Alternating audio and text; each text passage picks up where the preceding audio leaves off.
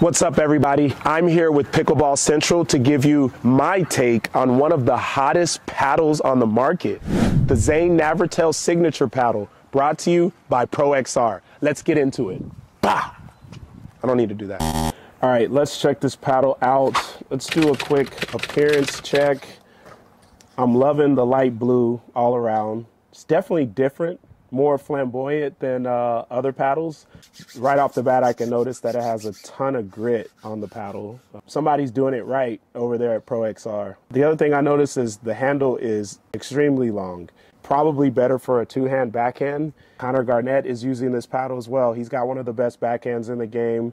Zane's backhand is no slouch at all. I'm not surprised that he went for a longer handle there, but I think it's great because especially when you're at the kitchen line, I'm excited to see what kind of reach I'm able to get from this paddle. Oh, that's some good swiping. Okay, Zane. You know, this got a lot of spin. You never know.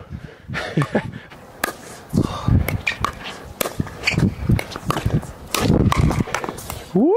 Okay, Tui. As expected, this paddle has a ton of reach. But I was also shocked at how much power it had as well.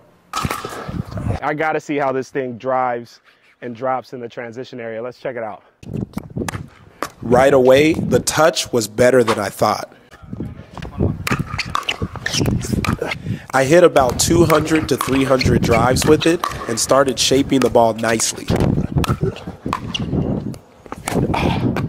This paddle absorbs the ball way more than I've felt in the past.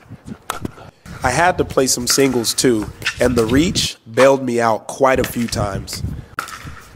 Having my volley bounce off with force and spin was a game changer.